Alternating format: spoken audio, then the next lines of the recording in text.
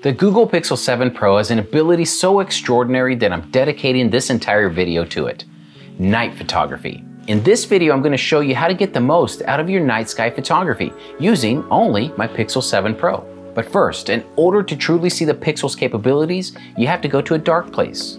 That's the first tip. Get out of the city, get away from lights, and go somewhere where you can actually see the stars. For that, I recently traveled to dark sky locations in New Mexico and California to capture images of the Milky Way and night sky. This was probably the best shot of the Milky Way I captured. Notice how vibrant the core appears.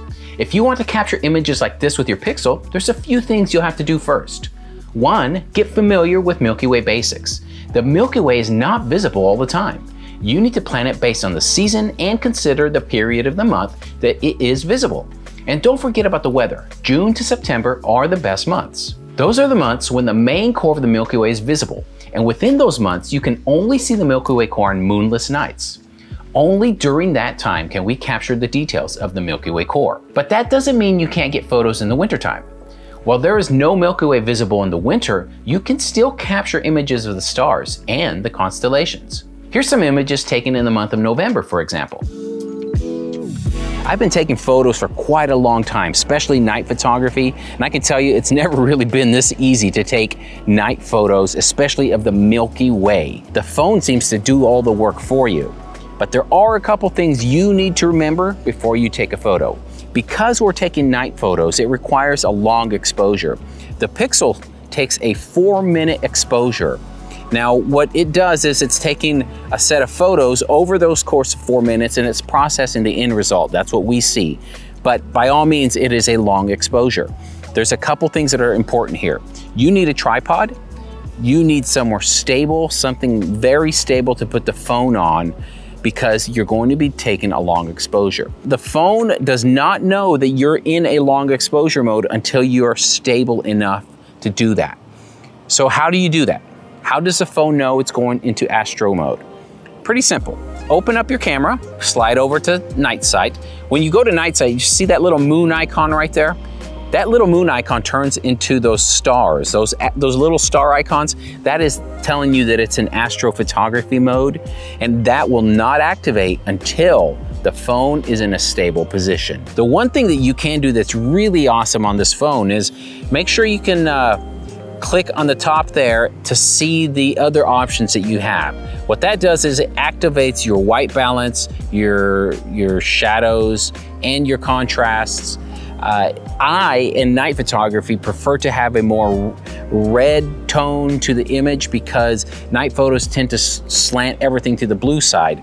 With the Pixel, this is a very professional element in photography that you have. You can move your white balance to the red side there so that your photos don't come out so unnaturally blue. Now, once you have that stable base, let's just take a night photo. And that's pretty simple. Just click on the shutter and let the phone do its magic.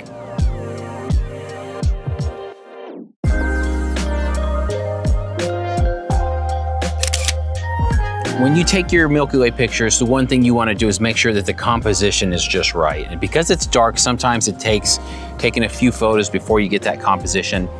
What I'm seeing in this image here is I'm seeing a little bit too much ground. I want some more stars. So I'm basically going to aim my camera a little higher and try to get more stars in this. And then I'm going to move the frame over just a bit and up, because I want that Milky Way just go from left to right in the frame.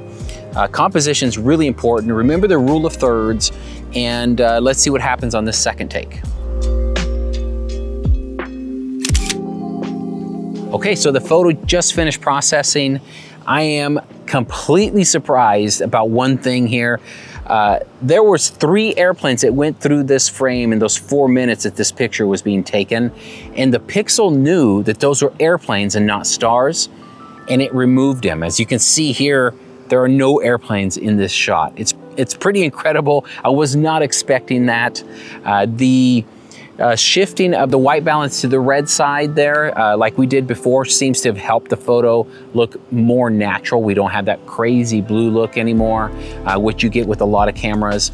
But overall, this is pretty impressive. And removing the airplanes without even me asking it to do, it's pretty amazing. I hope these tips helped you out. The Pixel is one fantastic phone. The night abilities of it are incredible. As a content creator, I am nothing but pleased with the results that I'm getting and the storytelling abilities that you have by being able to photograph in low light are something that you can really utilize as a creator.